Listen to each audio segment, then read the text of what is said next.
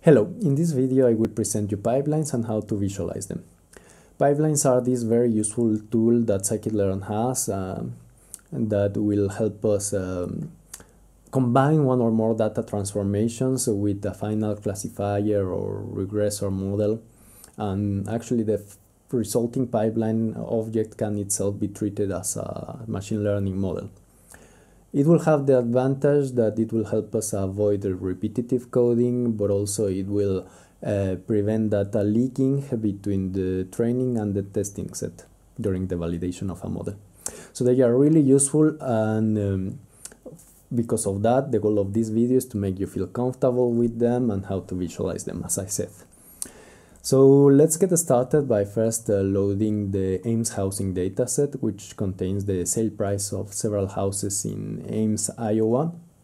And our objective will be to predict as accurately as possible whether if the price of a house was above or below this $200,000 threshold. And we can take a look at the head of the dataset and realize that here we have the column names and even some NAM values, which means that we have missing values in our dataset.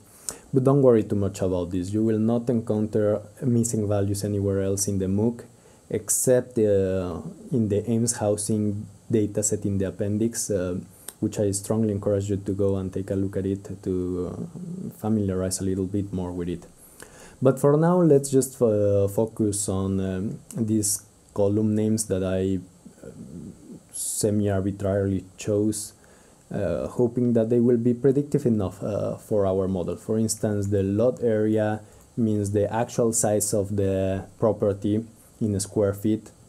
So that's probably really predictive for our model, but also the number of full bedrooms and half bedrooms are really useful, and the name of the neighborhood, the style of the house, whether if it has 1, 2, 1.5 floors. This is encoded as a categorical feature. And for keeping things simple, I will just retain this subset of data. Good, now we are ready to create the pipeline.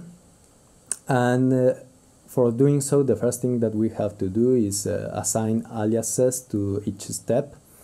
For instance, here I just call the simple imputer, I will call it imputer, and the strategy median means that whenever it encounters a missing value inside a column, it will replace it with the median value of said column.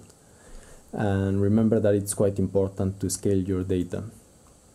For the categorical features, we will use a one-hot encoder with the strategy ignore, which means that whenever it encounters a missing value, it will just assign it a vector with zeros everywhere.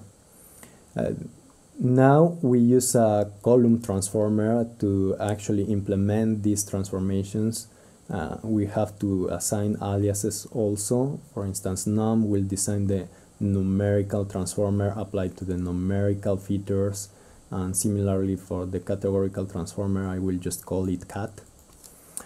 And we will assemble these steps inside our pipeline. Remember that pipelines are sensitive to the position, so we will first pre-process the data and then use a logistic regression classifier. Now we are ready to visualize our pipeline by using this setconfig, and whenever you click one of these objects here, you can see which kind of attributes you passed. For instance, the simple imputer, you can see that you passed the strategy median, and for the logistic regression you're just using the default values. And whenever you click again on these things, you can click again and hide it. And if you click on num, for instance, which was the alias of the numerical feature, the numerical transformer actually, you can see the name of the columns that you passed to this transformer. Similarly for the cat that we defined. and if you click here you will see the part of the code where you actually define the preprocessor. Great, now we are finally ready to score our model, and let's see what happens.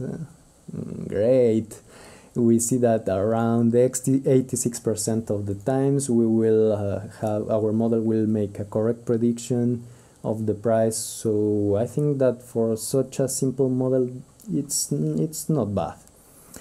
So that's it for today. Thank you for watching and see you next time.